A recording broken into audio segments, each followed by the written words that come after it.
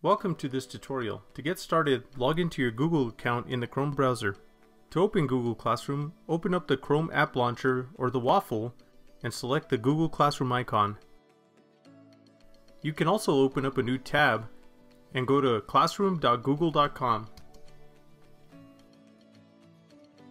Select your class. Click the gear icon to open your settings. Enable the Meet function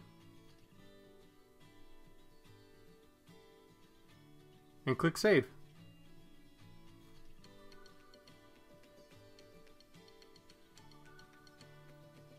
Now, from the student's perspective, use your APS login credentials to access Google Classroom.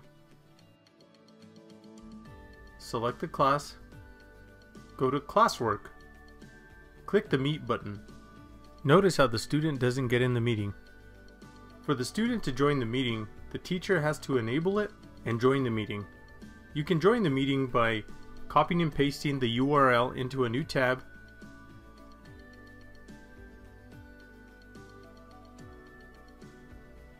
alternatively, you can go to Classwork just like your students and click the Meet icon. Once you have joined the meeting, your students will be able to join the Meet under Classwork.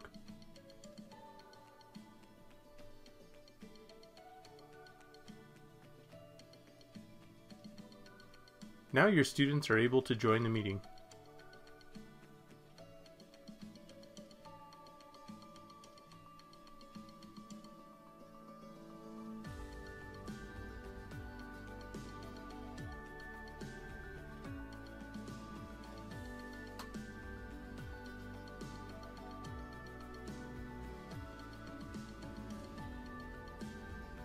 If nothing is changed in the settings, students will be able to access the meeting at any time. This includes meeting with their peers during non-scheduled school time.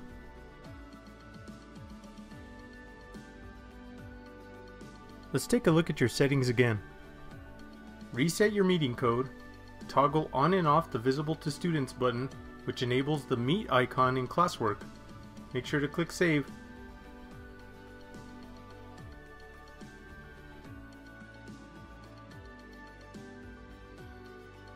Remember, after you reset the code, your students will not be able to access the previous Meet.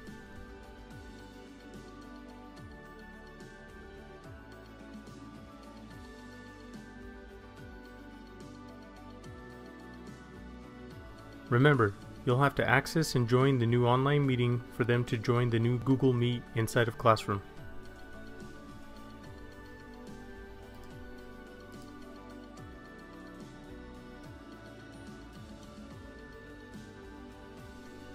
Once you have launched the Meet, then the students have access to that Meet.